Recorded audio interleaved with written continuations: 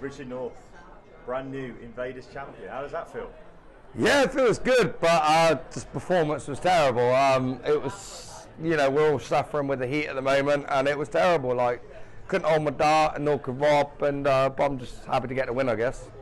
5-2. Do you think the break maybe came at the wrong time for you when you're 5-2 ahead?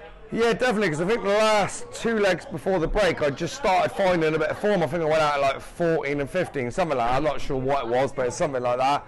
And I felt like I was feeling good. I thought, oh, I don't want the break now, because I just found my form. But yeah, and I come back and it was like starting over again. Yeah, I mean, the thing is that you got the job done and you're playing back out in front of fans. That must have been the most amazing experience for you. Yeah, definitely. Obviously, we've been at home for like last year or two with lockdown, and yeah, it was nice just to get out, meet a few friends, and play some competitive darts again.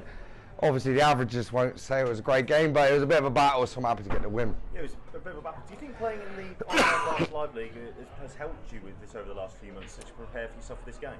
Yeah, definitely. The Online Live League has been brilliant. We're meeting people, we're playing competitive darts again. It's not quite the same as coming somewhere like this, but I'd say it's pretty much on the same level, I would say.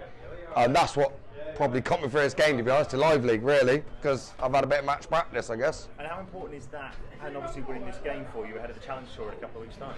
Yeah, 100%. It's going to give me confidence. I know I've played terrible today, and so did Rob, but I don't care because I've won the title, and now I can push on from that, and it's going to give me confidence no matter what. So yeah, I'm happy. Do you think you're going to be pushing towards that top end of the Challenge Tour because you've had that match practice that's there?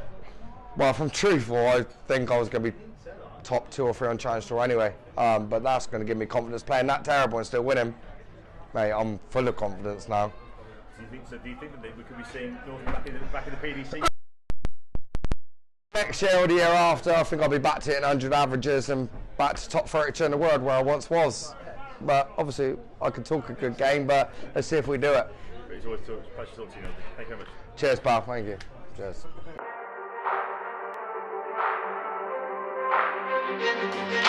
you.